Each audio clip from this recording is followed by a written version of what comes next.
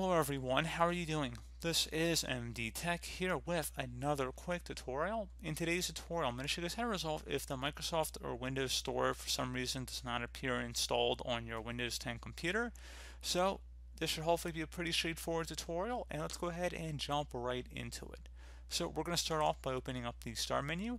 Select the setting gear icon on the left side. When you hover over it, it then says Settings. Go ahead and left click on that. Select the Apps tile, and then search this list. Go ahead and click inside of here and type in Microsoft Store. Best result should come back with Microsoft Store. Go ahead and left click on that and select where it says Advanced Options. Scroll down here where it says Reset. If this app isn't working right, reset it. The app's data will be deleted.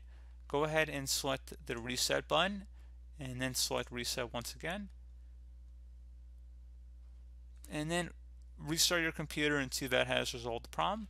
Another thing we can try here, if we go back using these back arrow keys, or you could also just open back up settings here to just get back to this main page. You want to now go underneath Update and Security. So it should be a tile near the bottom that says Update and Security.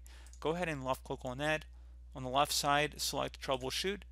And now direct your attention over to the right, select Additional Troubleshooters. There should be a Windows Store Apps troubleshooter down here, so you might have to just scroll down a bit, and it says troubleshoot problems that may prevent Windows Store apps from working properly. Go ahead and left click on that and select Run the Troubleshooter.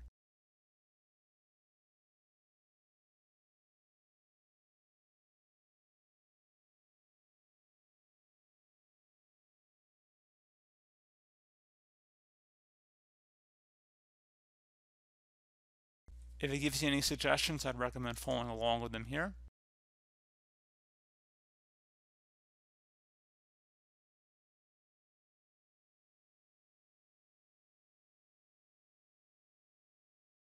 And then once that's done, would recommend restarting your computer, and then hopefully your problem should have been resolved at this point.